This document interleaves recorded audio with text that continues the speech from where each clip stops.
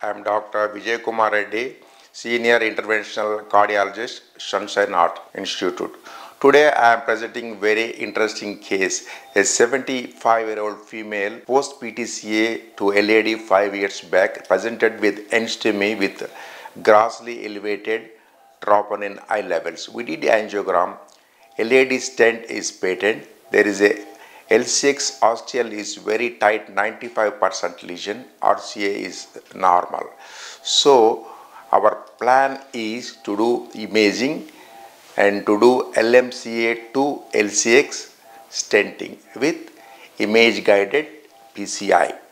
So we took the patient, we took transfemoral route, engaged with 7 French XB 3 guide catheter. We passed a wire into LCx and LAD.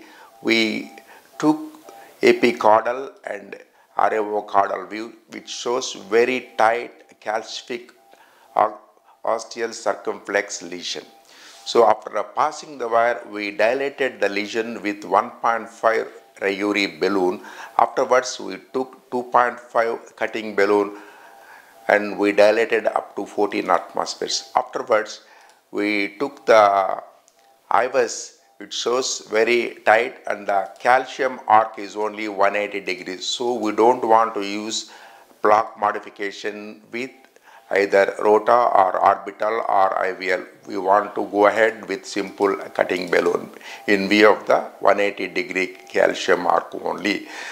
So afterwards, we took a 3 into 15 cutting balloon and dilated the LCx up to 14 atmospheres. Afterwards, we put a 3.5 into 21 Nagomi Ultimaster stent with the help of guideliner. The advantage of Ultimaster Nagomi stent is number 1, it is available up to 50 millimeters.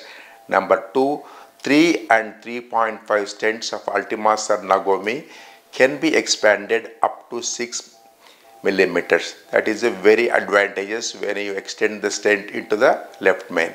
So after putting the stent and dilating the stent for 2 times, then we did pot with 5 into 8 balloon in the left main up to the carina. Then we took a 3.5 into 12 non-compliant balloon and inflated the balloon up to 20 atmospheres. Afterwards, we did the OCT imaging and the left main is 19 millimeters and the circ is more than 9 millimeters. There is no edge dissection and apposition is excellent, and the result is very good and the patient is absolutely symptom free.